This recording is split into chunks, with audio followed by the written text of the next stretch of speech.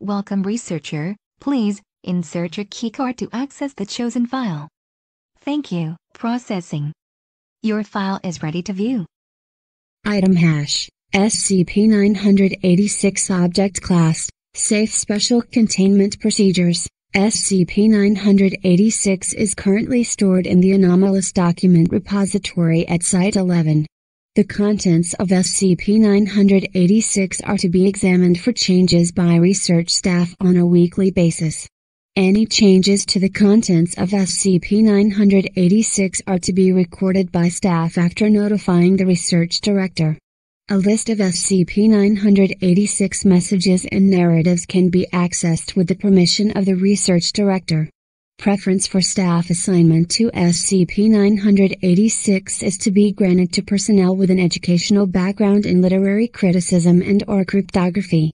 Description: SCP-986 is an unpublished manuscript entitled The Absent Willows, likely written by American novelist William Faulkner. The manuscript consists of 1,208 bound pages, containing an original work of fiction and a supplementary section. No references to it were made by Faulkner in any of his personal correspondence, nor has it been cited by literary scholars as being among possible unpublished works of the author. At irregular intervals, typewritten text will manifest via unknown means in the 850-page supplemental section of SCP-986. While the text of The Absent Willows is written in type consistent with the Underwood standard portable typewriter used throughout Faulkner's life, text appearing in the supplemental section does not match any known standard typeface. The content of the text appearing in SCP-986 invariably consists of a repeating 6-character format that upon initial viewing does not appear to have any understandable content, for example GQCCKDMSC. This text currently fills 58% of the supplemental section, with the rest comprised of blank paper. SCP-986 came to the attention of the Foundation in 1964, after a representative from Random House entrusted with examination of Faulkner's papers attempted to sell it to a literary auction house in Luxembourg. Initial analysis upon the recovery of SCP-986 determined that the anomalous text manifested in SCP-986 was a series of encrypted messages. Cryptanalysts soon recognized the pattern of encryption as a book cipher, but lacked the key. In 1972, with the use of computer-aided mathematical analysis models, the Site 11 Cryptanalysis Office identified a passage in the 1942 first edition of Go Down, Moses as the key to the cipher. Messages appearing in SCP-986 have subsequently been decoded and transcribed. Research Log 986-1, Contents of SCP-986 pages 1-358 Summary, a novel titled The Absent Willows, set primarily in rural Mississippi and taking place at 3 distinct time periods: the American Civil War, the 1910s, and the 1950s. The novel deals primarily with the experiences of members of the African American welfare family at the Jesperson Plantation and the fictional town of Muskogee, Mississippi.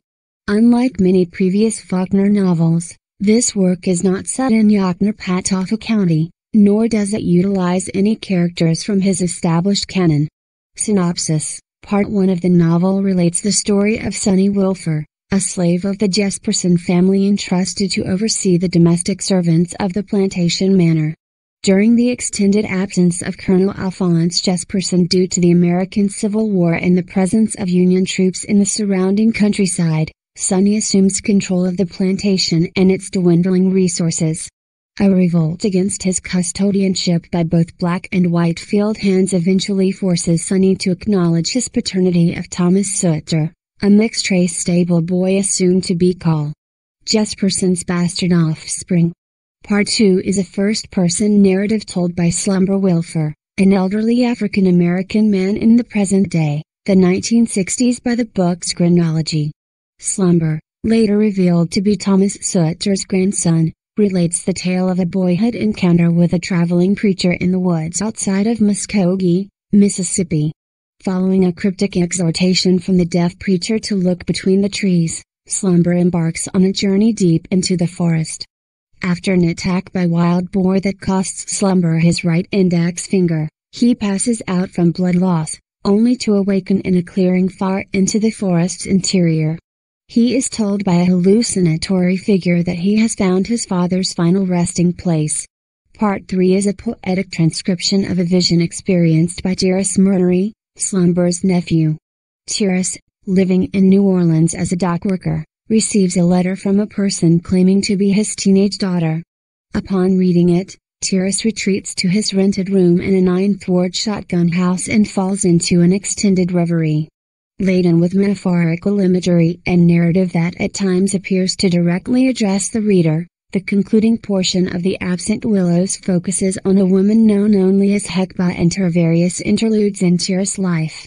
The novel ends with Tyrus recollecting his drowning of a female infant by a reed-filled riverbank, an event that may or may not be metaphorical within the narrative.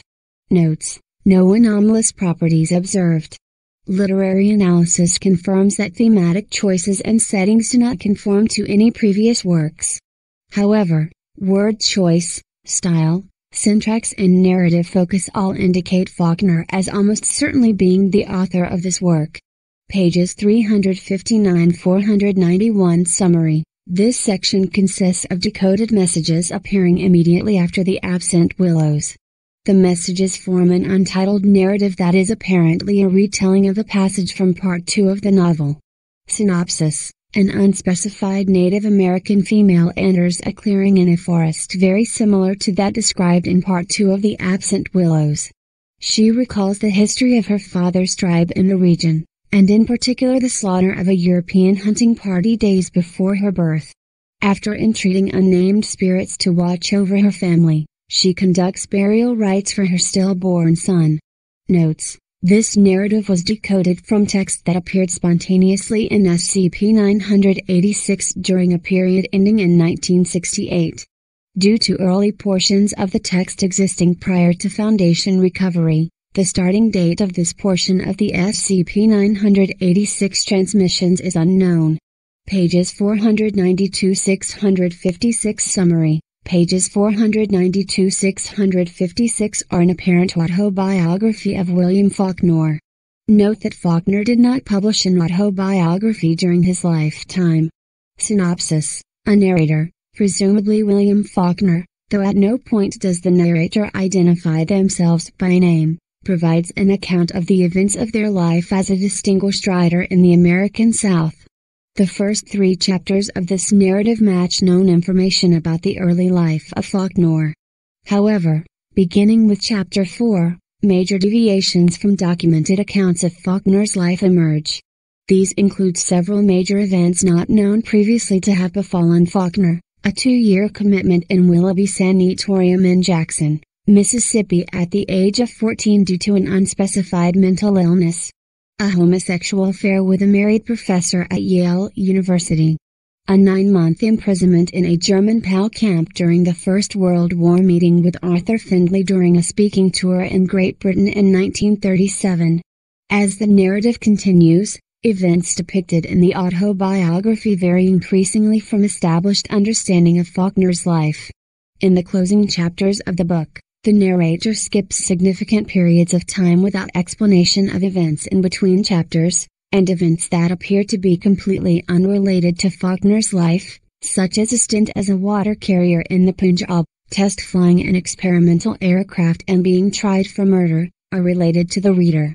Investigation by Foundation staff has determined that some events described in this narrative, such as the confinement in Willoughby Sanatorium 1 and the meeting with Findlay, did in fact occur and were never documented by official biographers, while others, the murder trial, and claims of contracting a case of malaria, have proven demonstrably false. The veracity of much of the narrative, however, is impossible to confirm or deny at this time. Notes: following a long period of inactivity, the coded text comprising this section of narrative began manifesting in 1975, and continued appearing until concluding in 1982. Pages 657-678 Summary. This portion of SCP-986, titled What's to be Done? In accordance with the first line of text transmitted, is a dialogue between two, possibly three, nameless characters. Synopsis: two unnamed characters speak to each other for an extended period.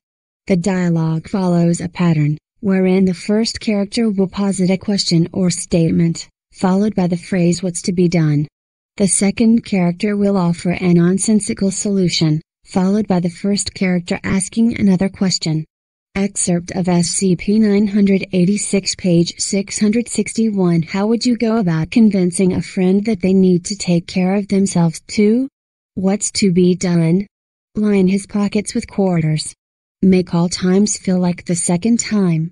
Aunt Marta wrote me a letter today. What's to be done? Wait.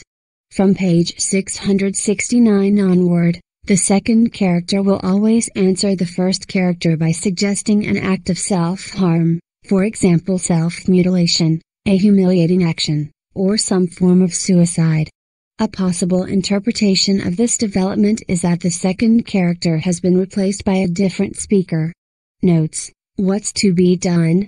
Was transmitted by SCP-986 from 1982 to 1984. It is the first example of text transmitted by SCP-986 that conclusively does not match Faulkner's writing style. Cryptanalysts currently analyzing this section for evidence of additional ciphers.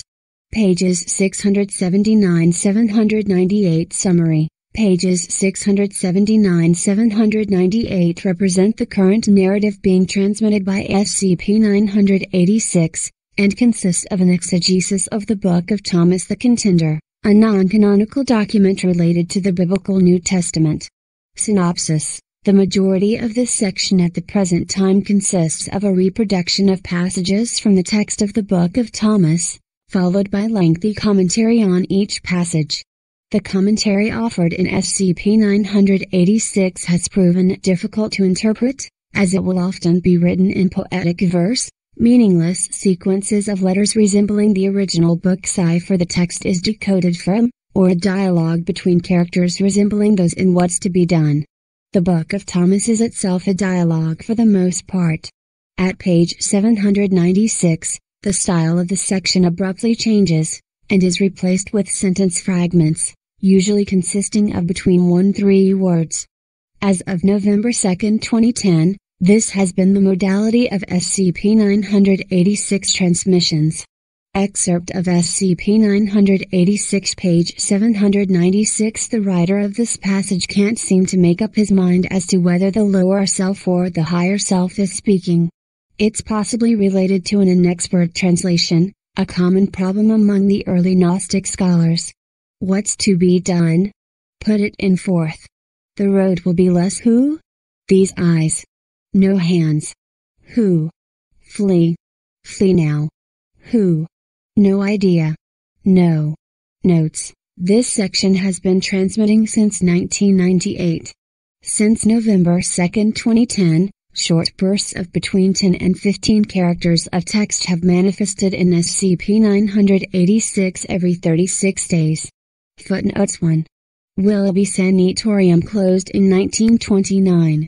Foundation operatives have seized all patient records related to the sanatorium and demolished the former grounds in 1978.